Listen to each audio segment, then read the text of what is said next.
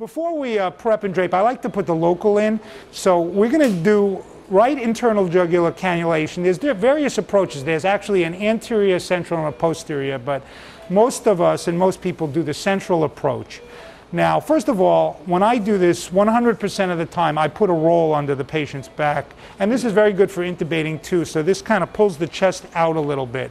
If you look at the central approach, the landmarks would be the apex of the triangle of the sternocleidomastoid muscle. Now, he's kind of thin, so you can see this is the clavicular mastoid head, and this is the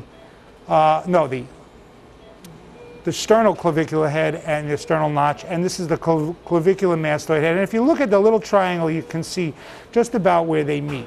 If the patient doesn't have good landmarks, some people turn the head to see the landmarks, but there is actual studies that show the vessel goes lower, so I keep it neutral. But what you can do is draw a line from the sternal notch to the mastoid. So how do you see that? The mastoid, well, I can feel the helix of the ear, so this is the mastoid. So you see it, that line, and this, it's along the muscle, right? At the level of the cricoid cartilage. Now, reviewing anatomy, the Adam's apple is the thyroid cartilage. So the cricoid would be the one right below it. So a line across and a line along that mastoid. And you see it comes to the apex of that triangle. When you get to that point, you kind of put in the groove here, you kind of feel. Now, if you're too far lateral and you're outside the cleidomastoid hassle and the anterior scale, this is like where you do an interscalene block. But you want to be back in right here in the triangle, towards the ipsilateral nipples. So you put in your local, aspirate, and then there is local in the kit, but this way we can start off.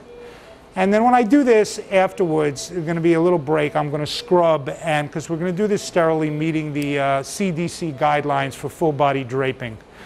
So that's all we need to do at this point, and now I'm going to scrub.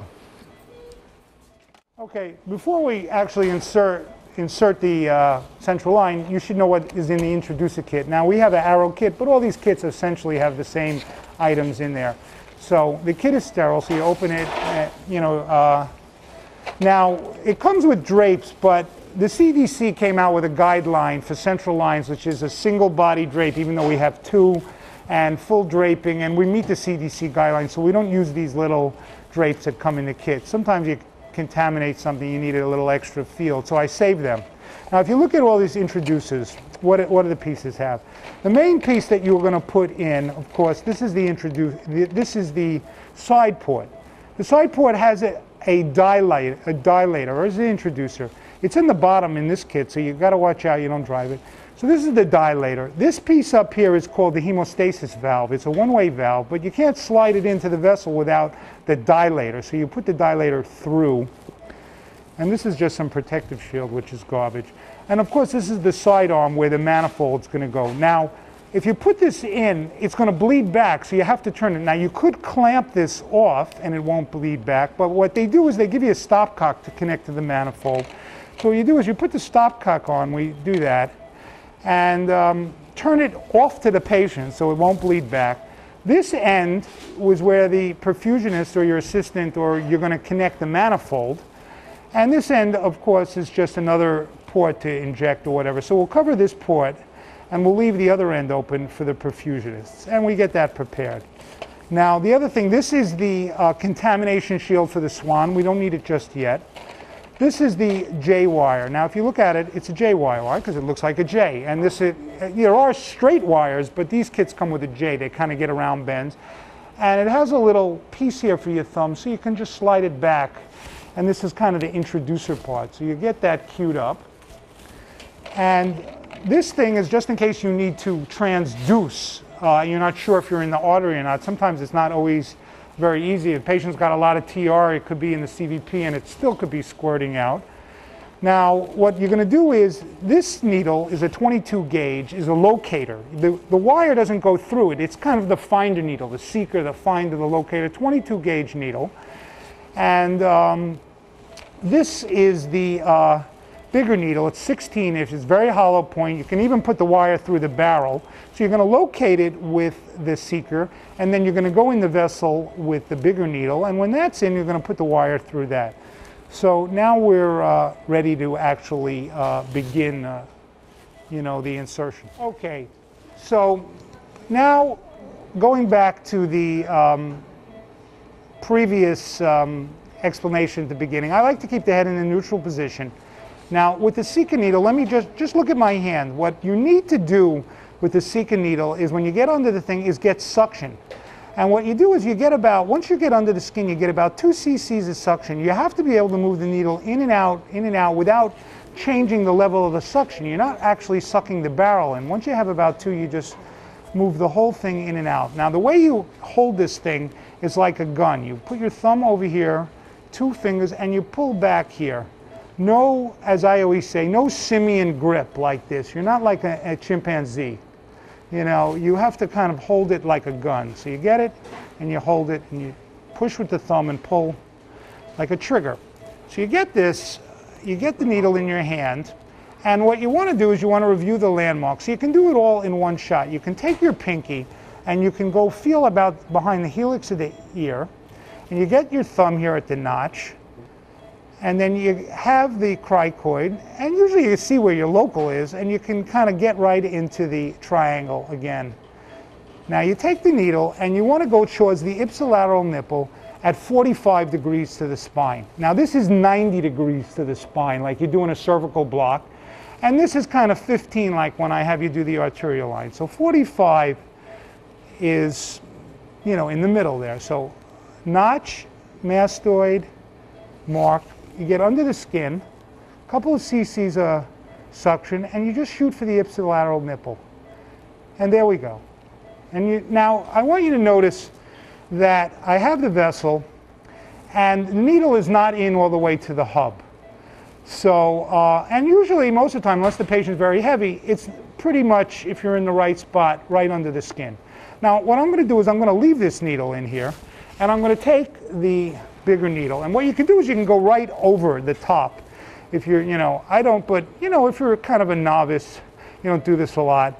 Now, note this needle is even longer than the other one, so there's no way you're going to want to go all the way to the hub. So if you don't hit it after, an inch, say, you got to redirect, because it's possible even that you're missing it. So let's say we'll go right over, and we'll get our suction, and voila, there we are, and it's right in.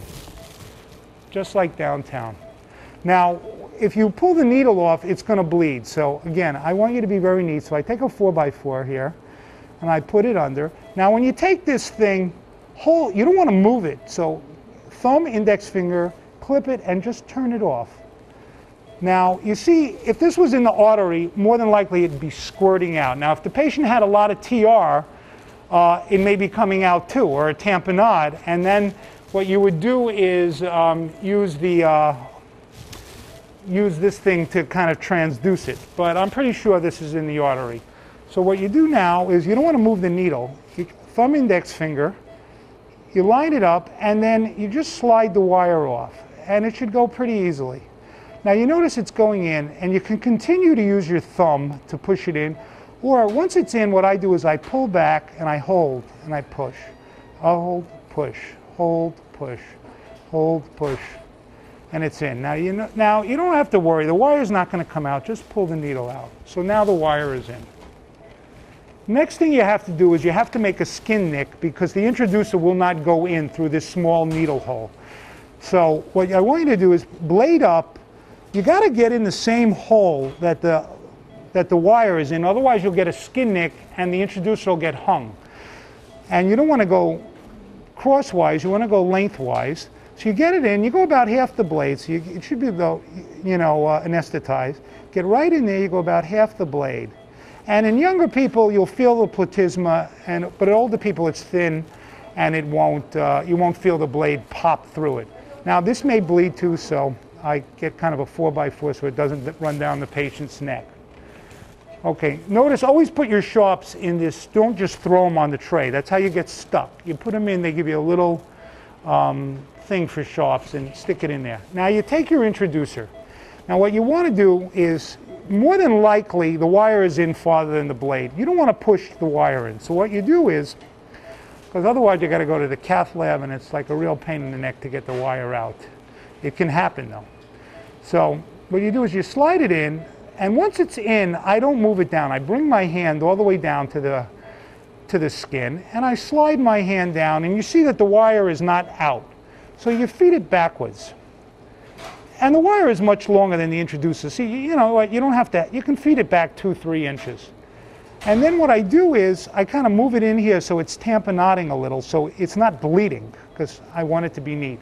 Now if you look at this introducer, you see the dilator comes out. This is the widest point, right where my index finger is pointing. When that point is in the vessel, now this is a straight shot, there's no bend. Right subclavian, left IJ, you got to be careful, you can perforate with the dilator because it takes a right angle. But right IJ and left subclavian, these are straight shots, so you can push the thing all the way in without worrying about it, about perforating. Now, this is the widest point. So when this point is in the vessel, the rest of the catheter is going to go without resistance. So what you do is you don't put your hand up here, because if you don't have a big enough skin nick, or if the patient has got tough skin, people work outside or whatever, you know, and they got that sun damage, the skin is kind of leathery, it may bend. So what you do is you put your thumb and your index finger kind of about an inch to 2 inches behind the widest point. And what I do is I kind of tug the little skin to make sure there's no extra fold. And what you're going to do is kind of push it and pop it, a little torque. Now when it pops, that's when the wide part is entering the vessel. You don't stop. What you do is you bring your thumb all the way down to the skin, so that at that point, maybe 2 inches of the wide part is in the vessel. Then the rest will go. So that's what we're going to do. A little tension over here, push it, pop. See, right to the end. Now my thumb and index finger. So the wide part is in. You slide the whole catheter down, and it's in. It's a straight shot. Again, if you pull the wire out without the dilator, it's going to bleed a lot, right? It's a big lumen. So you got to pull them both out together, but more than likely the dilator is going to come out. It's shorter than the wire. So what I do is I put a 4x4 under it, and I pull them both out, and I get my thumb here. See, because it bleeds a little, so we don't get blood all over the place. And then I wipe it off. Now, if you notice, just like in my art line, there's no bleeding. Right now, I put the bio patch on. Now, sometimes you put it through the external jugular and it bleeds a lot, but yeah. Again, bio patch, and not like this, but underneath it. Blue to the sky, white to sight, as the company would say.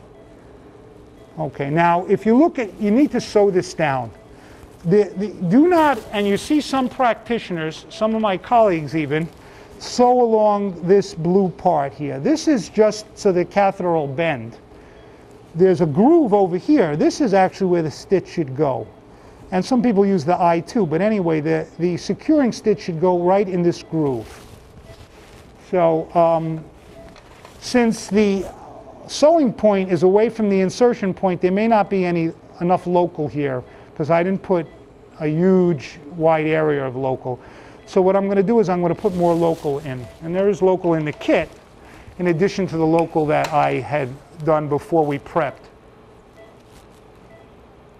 So we'll draw it up. So I like to secure the central line in 2 spots, so that you don't ever get this kind of thing where in an emergency or a code, the thing kind of kinks over, because it could happen. And then so I'm going to go to the right of this groove and to the left of the groove.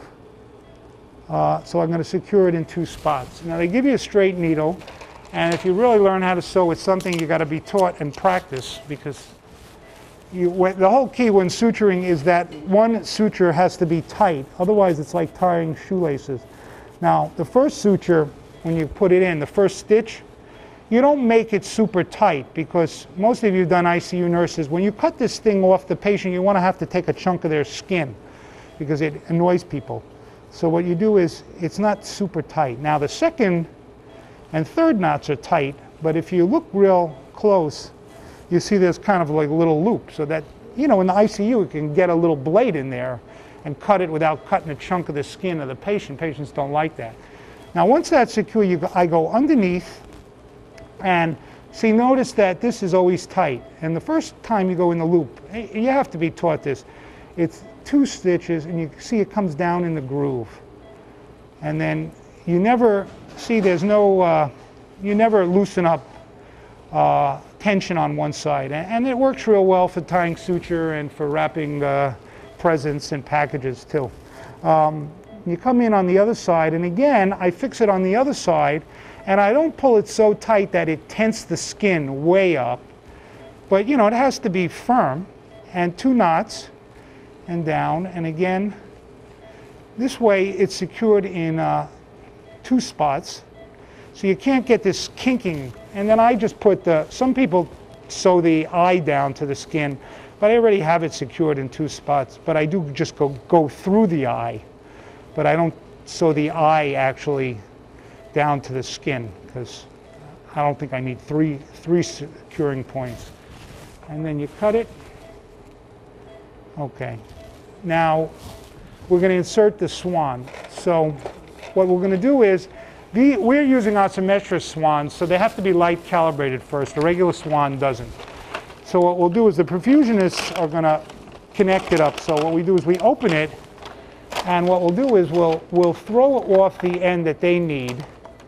And basically what will happen is everything to my right will be, quote, contaminated, but everything to the left won't be. So they'll touch that end, and we'll do the light cal. Now, if you have a regular swan, you don't have to do this phase. You just can pull it out. The whole purpose of this is the tip is in the dark, so it zeroes the sat. If you don't do it, you can draw a PA gas later on and enter it manually. Or if the cal fails or whatever, or something happens, or you change to the ICU and you don't take the cable, and that's what they do. It doesn't save the data. It takes about 20 seconds. Now, when you come out, you don't want to contaminate this. There's a contamination shield. So you rip it off. Now, if you look at the contamination shield, it has 2 pieces. There's one piece, this little T groove goes and it fits to there's a little nub here on the catheter, and that locks it. And it also has a proximal 2 other pieces where you can lock the swan so it doesn't move on the swan. So first of all, you want to put it in, and make sure you put it in this way, not this way. And don't open the bag. You just put it through, and then when you get there, you don't want to contaminate it. You pull it all up. Each mark on the swan is 10. The fat mark is 50. So you pull it up to near the end. It doesn't have to go all the way up to the top, maybe 80, 75. And you take it and you lock it. See, now the swan can't move. Now, what we do here is we give you an Alice clamp, so you can clamp this down. And when you do this, don't clamp the swan, so it won't slide off. So this is kind of all contaminated, but this isn't. Now, these swans, there's a PA port. There's 2 CVP ports, the white one, kind of the VIP port, and the CVP, so they all have to be flushed. These oximetric swans all have a heat coil, so you don't have to do injectate. And what it does is it obscures the 20 mark. The 20 mark, if you look closely, you can see it, but it's in this coil. This is the heat generating coil. And you check the balloon. You want to make sure that the balloon, A, comes up, B, that it doesn't inflate eccentrically, that it covers the tip. So it seems like it worked. So you put it in, you hold your hand here, and you kind of maybe try to get the natural curve of the heart. And before you put up the balloon, you go in about 20 centimeters, and you should be in the right atrium. And we're going to, of course, use the EKG, the monitor to look at the waveform. So in, balloon up. And what you do is you advance it with the heartbeat, 1 to 3 beats. And you be cognizant of how far you're going in, because it should be at 30, 35 across the tricuspid valve. Otherwise, you can get a loop. And when you get a loop, you can get a knot. And it's happened to me a few times. So you got to, be careful. You just can't keep on inserting it forever. So you insert it, and hopefully by 30, 35. See, now you may not see the monitor, but it's in the RV, and it's at 29 or so. So same with the swan. Keep going. Now sometimes here you get a little ectopy, and usually you can work your way through it. Once in a while the patient fibrillates, very rarely, then you got to defibrillate them. Otherwise, but you do usually get a lot of ectopy, and now you see I'm in the PA. well, you may not be able to see the monitor, and about 42. We don't wedge the catheter. We've had a PA rupture and we don't need to do it, so we just leave it here. At this point, balloon down, you move the bag, the contamination shield, and move it so that the excess is all the way down close to the body. This way later on, and we don't lock it, because what we like to do when they manipulate the heart, the swan can move. So before we go on bypass, we pull it back. Now again, so we're not going to lock it with the locking, but the distal part has that little T-piece that goes in the nub, and you tighten it. And now the shield is locked on, but it's not locked. The swan can still move. If you turn this piece, the swan is locked and it can't move. So we don't do that. We keep it open so we can pull it. And now we're done. And we'll put our little dressing on it. And at the end of the case, we'll put a nice dressing on, but for now. And that's it.